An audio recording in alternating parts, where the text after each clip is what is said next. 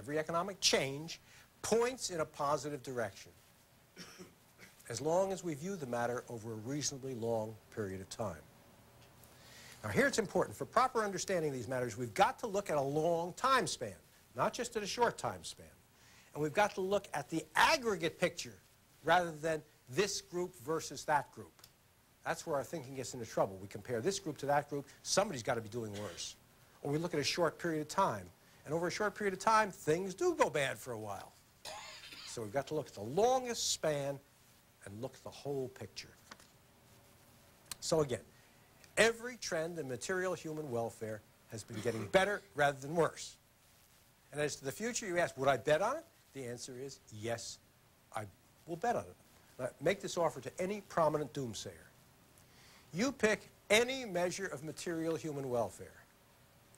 You pick any place in the world, any country. You pick any year in the future, starting, say, 10 years from now, so there's time for things to happen.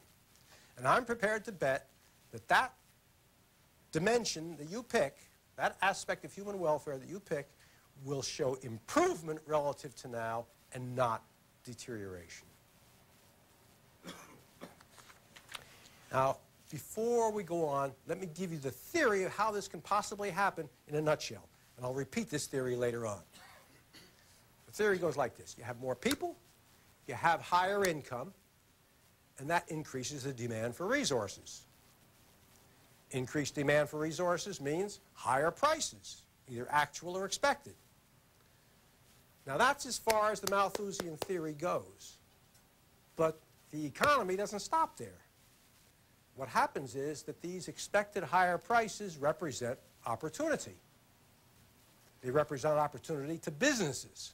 Businesses say, aha, higher prices, greater opportunities for profit. I'll get to work and see if I can find some way to increase my supply or find substitutes or whatever. It also represents opportunity for scientists who say, here's a chance for me to make a discovery that will help humanity, maybe even get a Nobel Prize for it. So that's the theory. But one more bit. So people go to work looking for ways to fill this opportunity. Most of them fail. They don't find solutions to the problem, but they pay the price themselves. Eventually, some people do succeed in finding solutions to these problems. And the extraordinary part is that the solutions that they find leave us better off than if the problem had not arisen in the first place. And that's the entire history of humanity. That's how come we are better off than the people who have gone before. Problems for a while, eventually the solutions that leave us better off than if there had never been problems. For scores of thousands of years, human beings have tried to fight against death and failed, mostly. All of a sudden, we succeed. We've almost completed the conquest of premature death. Now, I would expect lovers of humanity to be jumping up and down with joy and saying, we won, we won, we won. We performed a miracle. Instead, what we have instead are people with their hands saying, we've got a problem. And this is a very peculiar interpretation. Now, if there were such a thing as overpopulation, or increasing overpopulation, or growing population pressure, what would we expect to see? We'd expect to see people eating worse, not better. We'd expect to see them living less long rather than longer. So we're seeing the opposite. We're seeing the opposite signs from what growing population pressure would imply. We're seeing more food per person. We're seeing longer life per person. The opposite of what you would expect if there is something called growing overpopulation. Not that things are good, but they're getting better. And that's a very important distinction, because if you think that things are getting worse, you tend to say, let's do something about it, and let's do something about it usually means let's get the government to do something about it. But if you recognize that things are getting better rather than worse, then you're not so likely to call for the intervention of the government in our business. Also, I'm not saying that a better future is going to happen automatically. It'll happen because people will address these problems with their muscles and with their minds, and they'll almost surely overcome, as we've mostly overcome in the past. But it doesn't drop from heaven. It comes from human effort. The extent to which the political, economic, social system gives people the freedom to be able to expect that they will be able to enjoy the fruits of their labors. Freedom from the government coercion, which might simply take away from them the benefits of their labor. So we give them the incentive. Economic freedom gives people the incentive to go to work on our problems and their problems. And the key elements of such a framework are economic liberty, respect for property, and fair and sensible rules of the market that are enforced equally for all.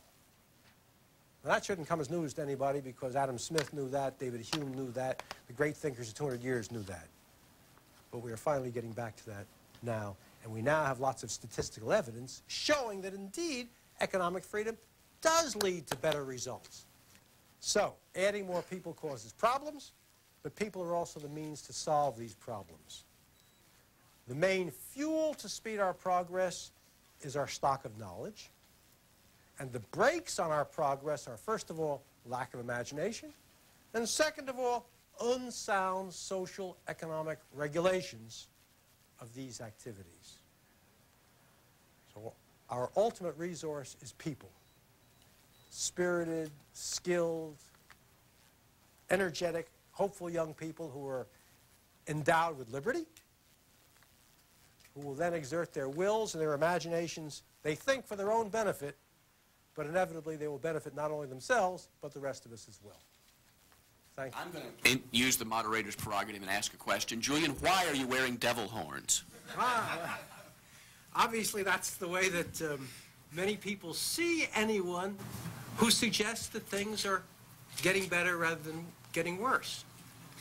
People have the idea somehow that if you say that things are getting better, you are doing bad things by preventing people from being properly frightened.